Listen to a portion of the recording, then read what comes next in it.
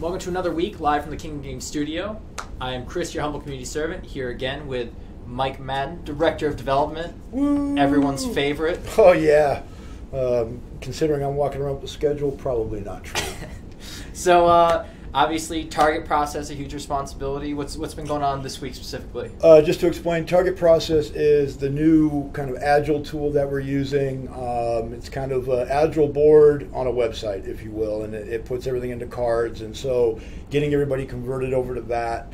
And we're wrapping up a patch that we use that process. Huge patch. Big patch, real big Massive patch. patch. Upgrading, just to give a quick highlight, upgrading from Unity 4 up to Unity 5 has allowed us to see some huge performance gains, and we're really anxious to get that out to everybody, and so they can share and get those gains that we've been benefiting from internally. And now we're moving on to mapping out some new features as we feel we've addressed most of the major issues that were in front of us. From launch, and yeah, it's the fun time. It's a blank piece of paper again to come up with a new feature, and the team's actively working on that, and hopefully be rolling out some more information on that in the coming weeks and months. Yeah, saw the entire company out there today working on the whiteboard, getting the stickies out, kind of spitballing ideas. There's lots of designs kind of etched out all over the office, so it's a good time. Exciting stuff to talk about. Definitely. Yeah, it's a lot of fun. You been playing anything lately, or a lot of Ark? Ark Survival Evolved. Yeah, a bunch of us here are running a Xbox dedicated server, and it's been a lot of fun. I happen to know the guys that founded the studio. Oh, nice. Work with them in parallel at a publisher here in Austin at one point. Couldn't be happier for the success they've found, but man, they've really delivered quite the experience. I didn't realize how versatile dinosaurs could be as a video game entity. Everything from a tool to a level ranging threat. It's been fantastic. Really enjoying it. Yeah, they're killing it. They're doing really well with their Microsoft partnerships, Epic partnerships. It's going real well. Yeah, it's exciting. Yeah, they're working towards the PS4, and they just don't have an early access, so they'll see it once they're done. But yeah, that's what's eating up my time. So, we are Kingdom Games, obviously Kingdom Games ATX on all your favorite social media sites. It's Kingdom Games Austin, Texas. The game that we usually play is 5 Guardians of David, as you can see our humble heroes back there. We are live on Steam. We just did a bit of a price drop, so down to $19.99 for the base edition, $24.99 for the special edition, which includes your soundtrack, digital art book, and we've got all sorts of surprises coming in the coming weeks, coming months, so development continues. It does. It doesn't stop. No, we're 100% behind the project. We're not shifting our view or getting distracted with anything else right now. We still have a list of things we want to add to this and make it the full feature and experience we can. Yeah. So. And we just launched, we're about to launch massive patch. It's a big patch. It's a Goliath-sized patch, if you will. It is a large patch. There is a lot of very good stuff in it. If I was to measure it by height, it is definitely a Goliath-sized patch. But yeah, it's good stuff all the way across, from just general performance across the board to fine-tuning some of the encounters and the character abilities, and I think people will like what they see. Yeah. So, switch things up this week. We have a nice little rotation. We do art first Thursday, second Thursday we do design, third Thursday we do engineering, and fourth Thursday is kind of our whimsical day. Yeah. So last month we brought in Steven to talk about Dark Void, a project he worked on at Airtight. And you volunteered and happened to say you worked on a legendary platformer series, and I'm a platformer junkie, so I was very excited. Yeah. And that would be the original Oddworlds. The first 3 Oddworld games you were... Had a little bit, mostly Exodus, but Okay. I came in right at the end and then wrapping up Odyssey. Worked on everything from Exodus and then did pre-production for Munch's Odyssey. And it was fantastic. Yeah, so quite an experience. Yeah, what we have here is New and Tasty, which is the Unity 1-to-1 remake, right? 1-to-1 remake. Actually, no. They have added some new features. They've added quite a bit. This is my first time, really. I played it for maybe 20 minutes prior to us going live here. just to get a quick peek and to see how close it was to the original. While I will say they did a smash-up job of maintaining the feel, the look, the controls, they also, I think, added some very nice elements like a map for the whole region that you're in, as well as, from my understanding, some additional functionality to Abe later on in the game that I'm anxious to see. So we're going to play it and see how far we can get. It was a blast from your past. Real special. This was my first design job after spending a number of years in QA at some of the large publishers back in late 90s, early 2000s. They gave me my first true designer job. So it will always hold a near and dear place. So was that, now when you say design, like what does that really mean? Like, because I mean, design's such a broad topic, right? I mean, that could be so much. It wasn't that back then because games weren't as big and complex as they were. So you did everything from designing the mechanics, which might be the meat crushers or how a lever works, but you're also then laying out the puzzles and timing it and where a ledge is and where the lever is with the meat grinder and get the guy to run over. So it was all of it. And to my benefit, I think you get exposed to all of it versus now you're a level designer or you're a gameplay designer, and that really doesn't give them as much opportunity to understand the full process of these games. Right. So, unfortunately, that to me is a downside of the growth of teams. At the same time, the benefit is you do get specialists, and they're able to really focus on honing a part of their craft beyond the general aspect. So, it's a give and take. But this game, the amount of creative folks that were there, the passion behind it. Literally working with the creative director in Morton Lanning, who could sit and play the game in his mind and explain it to detail using the voices, because he did all of them originally. Every single voice is Morton Lanning, and it was quite the experience to sit in a design meeting with him, because he would jump in and out of characters to kind of walk you through how a mechanic would work, and it was awesome. It's great. I love it. I fell in love with it right away. Were they surprised at the success? I mean, it was this a big budget title at the time? I mean, no, actually, I hope I may get a phone call for this. Do you remember Demolition Man on the Sega Genesis? Or not Sega Genesis, maybe it was Genesis. We made some remember the movie. They made a video game that was a side-scroller. That's awesome. And it was called Demolition Man, and this was a small studio in Central California. I had a good job. Well, the makers of that took that tech and that engine, eventually meeting up with Lauren and Sherry McKenna, who was the CEO, and they formed Oddworld, and this was the whole idea of Oddworld. The property and the idea was created before the company. This was a story that Lauren wanted to tell and had it all kind of mapped out in his mind. And so the initial Oddworld was built on Demolition Man's tech. Wow.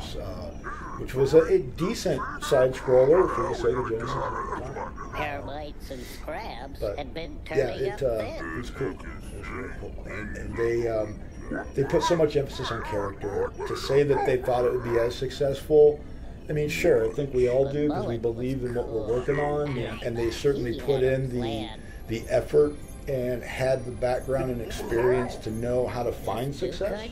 So I won't say it's by accident, but to know how big it could be, I don't know. How endearing it became to fans.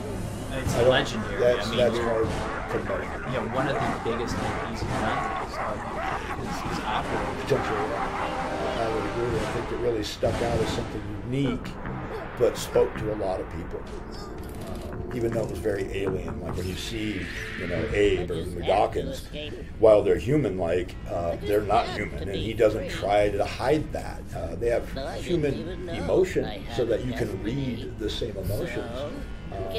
But they didn't shy away from trying to make a world that was different and had different rules and understanding to how it worked. They just did a great job of showing how it worked and what those rules are. So, this is just getting ready to start. God, this looks so good. Yeah, they did. I mean, the depth of the levels and everything, and I mean, and that's what I'm sure Lauren wanted to do all along was full 3D backgrounds. Where the process they did was create full 3D rendered assets, render them out into Photoshop, and compose 2D screens of rendered and to lit get the 3D frames of the animation to get the background. Oh, okay. Well, that's how every background was a static image in the original. Versus now you're seeing the actual depth and animation of 3D. Yeah. Those were all composed in Photoshop to create those backgrounds. It seems so much more difficult. I mean, that's just what you had to do. Yeah, there's no choice. Yeah, that's what it was. All the movies, CGI was all done in-house.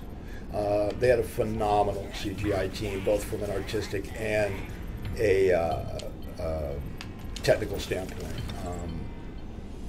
Really a treat to live there. Well, basically you did live there.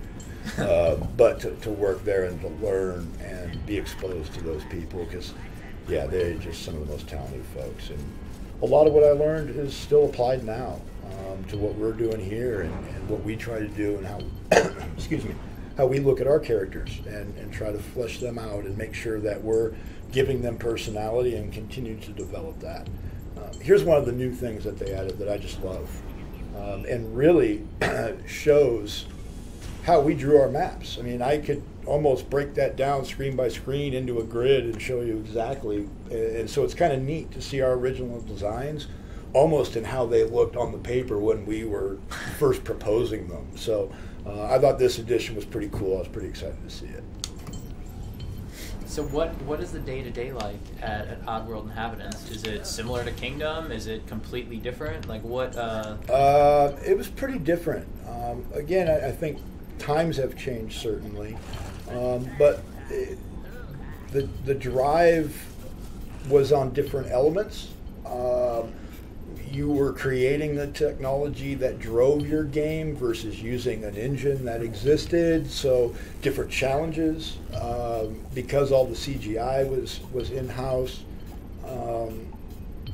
that brought challenges as well to the scene. And really, it was hard to get people's time. I mean, you'd get maybe 10, 15 minutes every other day where Lauren would come by and he would play everyone's map. Mm-hmm. So you really had to make sure that everything you did, you tested thoroughly. It was as good as possible because you had limited time. Oops. I didn't mean to kill him. That's vicious. Well, you know. Yeah, we'll move on. That happens. There's still 298 more to go. You know, what's one?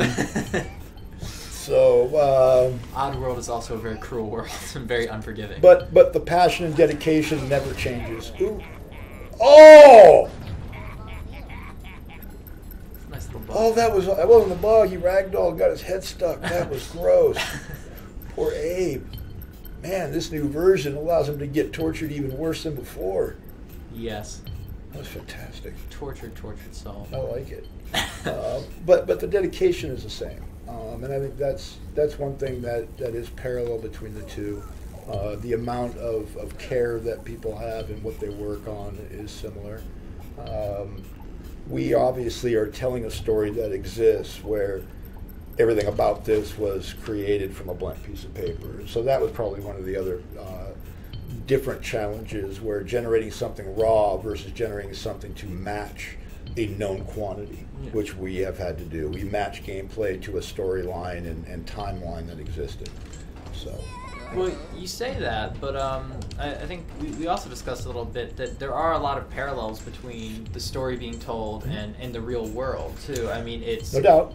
I would almost compare it to the Twilight Zone and making commentary through gameplay and creating characters and creating a world that can comment on actual society. Well, and it's wrapped in a fun fantasy way that maybe you don't necessarily get it frying pan to the face of what the message is, but it's there. If you're familiar with the old movie Soylent Green, you know, that there's a lot of that kind of to this entire game, where here's working in a meat factory and profits are really low. So what's their solution?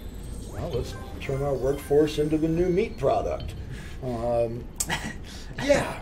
A little vicious. Well, vicious or just doesn't affect those that are in power, so they don't see it as a problem. And you could say that, and as you read between the lines with some of the Oddworld products, you can put some associations to where there may be large corporations in the world we live in today that kind of take on some of those meanings and those thought process. And I think this was a way for Lauren to kind of speak out against that, but it's still using entertainment. What was the development cycle like in the 90s? You had to create all the tech, right? I mean, and you're really breaking new ground. Like, just this idea of we'll render something in 3D and then take screenshots of it. Like, that's a pretty revolutionary idea, is it It was not? different, and it was in order to maintain the amount of quality, the art quality that they were looking for that they couldn't do in real time. Thankfully, with the second one that I was working on with Exodus, the engine was already in place, and even with this one, as I said, they were using I think it was Demolition Man's engine, so they had something to begin with to at least drive their sprites and do all the basic functionality. Exodus was turned around in 9 months. Really? That's unbelievable. From start to ship was 9 months. Full QA cycle, everything. How did they do that? That's amazing. The team really went above and beyond in their level of dedication and determination of what needed to get done to deliver the product. And the expectations were set clear and high. And everyone just absolutely killed themselves to meet it because they all believed in it. Everyone that worked there loved it as much as those that created it and owned it. And I think that's how you can achieve something like that. And why 9 months? Was it just was Demand. that people wanted it, and it was just there's you want to hit while the iron's hot. Yeah. And the first one was really a huge hit and was going on and on. With sales, and then I think got into the classic sale where it gets kind of reskinned and resold as a classic. And at around the time that was going to happen, if I recall, we would be able to get this out, which would be kind of a double up. And obviously publishers and whatnot and their timelines and catalogs that they're trying to match. And we were working with GT Interactive at the time. And even that was a very unique experience that I've never seen again.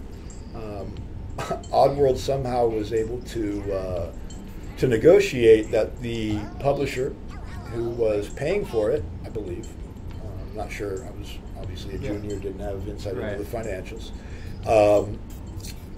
wasn't allowed in the building unless invited. They couldn't come in and check up, they couldn't do anything. They just had to wait for a milestone and accept the milestone. They had no oversight, no nothing. They had no control, no yes, no, nothing.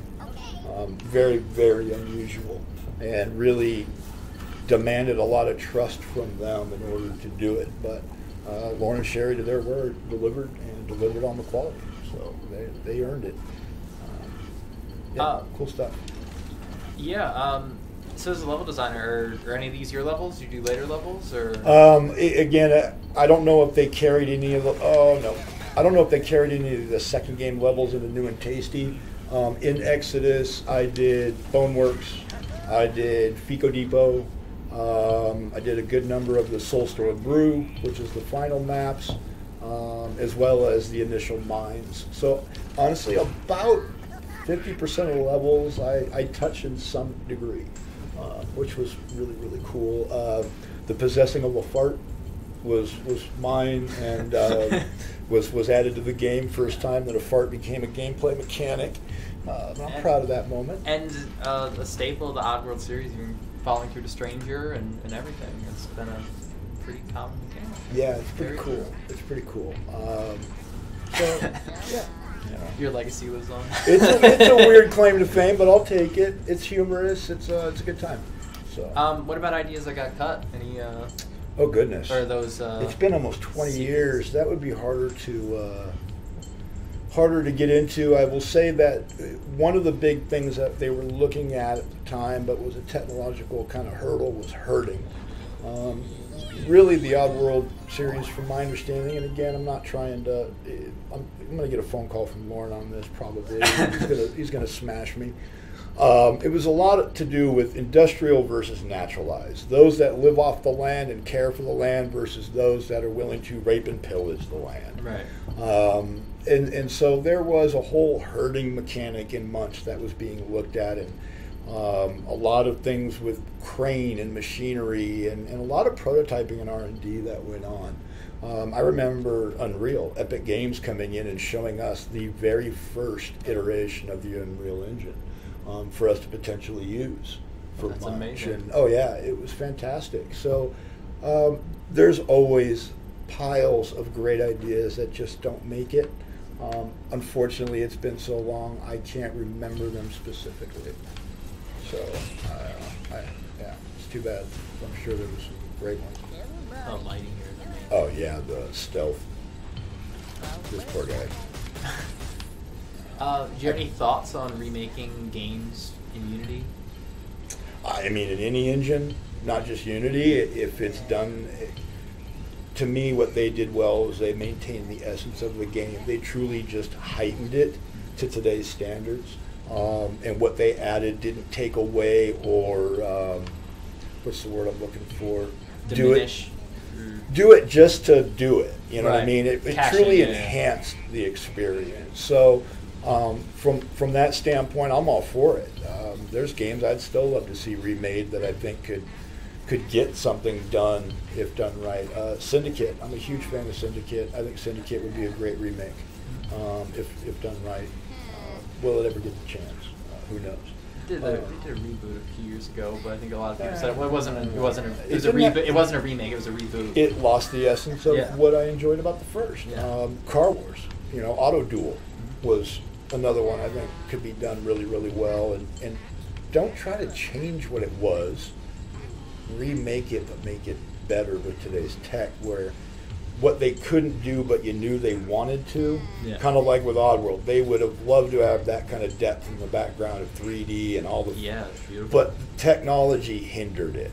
It wasn't a lack of desire or want in the design. And so I think games that are doing remakes that look at doing what did they originally want to achieve, and let's focus on adding that, we'll find probably better levels of success without losing the essence of the title. Are you playing any other remakes that you found to be really well done in that regard? Or? I mean, they did Stranger as an HD release a few years ago that just blew me away. I think they're working on a Beyond Good and Evil remake. Big fan of that. I actually would rather see Beyond Good and Evil 2. But yeah, there's rumors both ways. I've heard, yeah. But you It's don't kind of see the a Duke lot of Nukem thing. direct remakes, though. I mean, I know the one example I can think of is The Escapist was made in Multimedia Fusion, so they had to remake it in Unity to deliver it onto Xbox. Got it. And it's like, yeah, that's a tough. It's tough when you have PC games are a little more versatile in that way, but when you want to start porting, you're All right. more limited. I need to hear this because I use sound on these. I actually close my eyes to do these. Oh, really? Yeah, I don't. Okay. The pattern of the lights will screw me up. I need to hear it. So just give me a second. Yeah, take your time.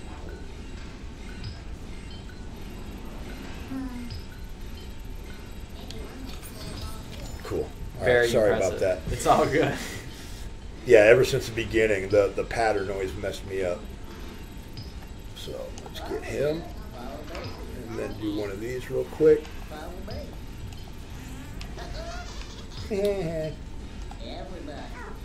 So, Oddworld also has this essence of that 90s game focus where, like, secrets were huge and lots of, games were not thorough tutorials necessarily. It was like, you explore this world and you're going to run into some cool stuff, and then your friend tells you, like, hey, have you done this? And, do you think we've kind of lost that? Is that something? Oh, I'm a big believer that gaming has gotten easier as it has become more mainstream. I think players get frustrated a lot easier these days. So game makers, in order to alleviate that frustration, have created systems that really just slowly reduce the difficulty of the game to nothing. Yeah. Even to the point of dynamic systems now where you die 4 times in the same area, suddenly you jump twice as far, and that gap is no longer an issue. Yeah. I mean, I get it. And for some games, I don't think there's wrong, and this is something we've talked about, a true story mode, where let's say there's somebody who really isn't interested in the game, but they're really curious and interested in living out the story. So is there a way that you can reduce the gameplay to almost just click through and let them experience the story and remove that challenge? Is that a bad thing? I don't think it's bad. But I also don't think that did I just kill him, dog? I did. I think you did. Bumping my gums, killing people. See how that works? They've definitely gotten easier than I would ever like to see them as a gamer myself. But, is it bad to expose it to other people who may not have the hand-eye coordination and get frustrated and walk away from it? I think there's some great stories that are better to tell than to keep a bar of difficulty so high that you limit who can experience it. So it's a double-edged sword. I'm torn. It's definitely tough, especially, I mean, the Oddworld games weren't the easiest games. No, not at all. Though, as you just saw, I got chunked. The first one, that was the biggest criticism, was the continuation system. Was rough, and that's why in Odyssey, the difference between Odyssey and Exodus was a save anywhere. You could be in the middle of a jump, 12 explosions, 8 enemies, and it would save it in that state. So when you loaded it, it would be exactly in that state with those explosions in the middle of the air with all those enemies active in the right frame. So it was definitely a challenging game, and it's a puzzle game. Ultimately, it's got a lot of personality and character, but it is a puzzle game. And when you designed it, did you always have that approach, like this is a puzzle game? Or did you ever see it as like, I want to make sure there's extra platforms, or is there a skill element, or is it all logic? No, it's all logic and timing. And that's really where we spent our time, was getting our timing windows narrowed down as close as we could to make it as hard as it could be, and then we would pull it back a little bit, so that it allowed a little bit wider player margin of error. But it was all about the stories being told through the movies and the locations and what's happening. But when we got into laying out levels, pure puzzles. And one of the big parts to that was, and a big belief of Lorne that pushed, and you actually see it more and more as the games went along down the path, was allow the player to see the puzzle before they have to engage and initiate the puzzle. So you can see all the components. And then it's like, okay, then you jump into it, and it's real time trying to solve it, which was different. In this one, they didn't do it as much. In the second Exodus, you get it a lot, where you can go into the background scenery, walk across the entire map, see all the moving parts, and then come back and then run through it and have a sense of what was happening from screen to screen. So it's pretty cool. Oh, goodness. This is not going to go well. Yeah. Woohoo! How does it feel to be back into it? It's awesome. Before the interview, you had to play the first game, a build of the first game, before you even had your interview. You had to finish what they had built. That's a pretty good application process. Oh, absolutely. And now that we've got a product in place, if we're looking to expand our team, that's absolutely a part of what we will ask of that person. I mean, we want somebody who wants to work on the game that we're building and have also a good understanding of what it is we're building. So, it was cool. It was really cool. It was like, I girlfriend at the time, not now my wife. Honey, I really have to focus and play this game. There's just no ifs, ands, or buts about it, and it was great. Jobs on the line here, like, listen. And I fell for it right away. It took no time at all to realize how much I was going to enjoy this, and I think they understood that I got it right away in the interview, because we were able to talk mechanics without hesitation, and what I would add to it to change the experience and all that good stuff. So you come in at the tail end of the Odyssey. Yeah. Work on Exodus, get that out in 9 months, and then Munch came out 6 years later? It wasn't quite that long. It was a long dev cycle. I wasn't there for the whole of that. Oh, what happened to him? Oh. I don't think he's feeling good. No, he didn't. I think I smashed him. I didn't mean to. I wasn't paying attention. It did take a while, but I actually worked on the pre-production with About Munch. Spent a lot of time working with Lauren on one, how do we unify Abe and Munch together so that they needed each other? What is the emotional attachment to this ugly little creature? Yeah. And what is his mechanic that made him unique to Abe? Because he was supposed to inject something new, and we knew we wanted him as Abe controls nature with his portals and his chanting and whistles and all that. Munch was to interact with technology, and so we knew that part. Oops. Back then, MIRC was kind of a chat protocol. It's still around, and I'm sure it's still heavily used by quite a few folks. Back then, I would cruise around on MIRC to a bunch of different chat channels and stuff, and happened to come across one that was labeled Disabled Gamers, and was kind of curious what were they talking about, and popped in there. And this was after I don't remember, Monday, Tuesday, or whatever, but it was a weekday and after work, and they were talking about being underrepresented as characters in video games as a whole. Oh man. Whoa.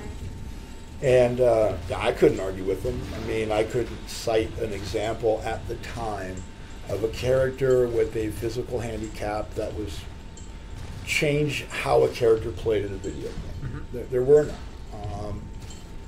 So at another point after hours, hanging out with Lauren and just kind of talking about things. We used to watch a lot of like nature attacks videos and stuff, right, which was cool.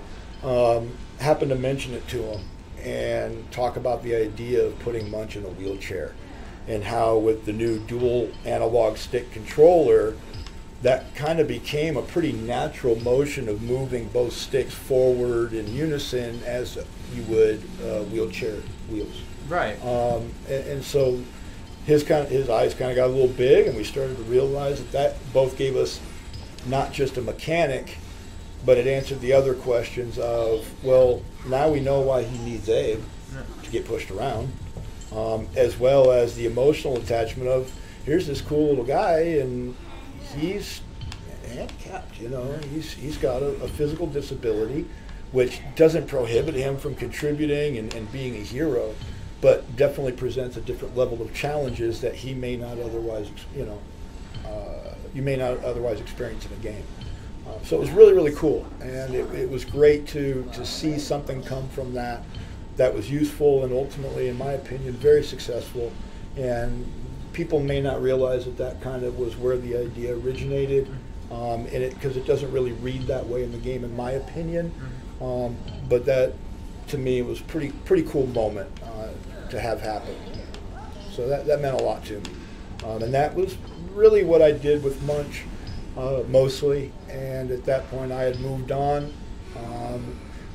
wanted to kind of grow my creative wings, and look back at that time as I'm glad I did, because I've learned a lot since, but at the same time I have always missed working with the Oddworld characters, and always will. They are special. So where did you end up after Oddworld? 3DO. Wow. Yeah. And what properties did they, because I know obviously the Army Men were the ones I played. I was in charge of Sarge's Heroes multiplayer maps and game modes for N64, and wow, that was really the jump. Was I was getting more into the management side. I was getting a step up into a lead role. So I stepped in and helped out with wrapping up and leading the multiplayer efforts on Sarge's Heroes, and then after that being the lead design on the spin-off, which was Vicky character and Portal Runner, and then after that, I moved on from there and did other things. Yep, off to work on Dinotopia, the James Gurney IP, and then on and on and on. Doing it a while now. So like looking back, if you could encapsulate everything you learned at Oddworld, like what is like the most important thing that you took from all those experiences? don't be afraid to be creative.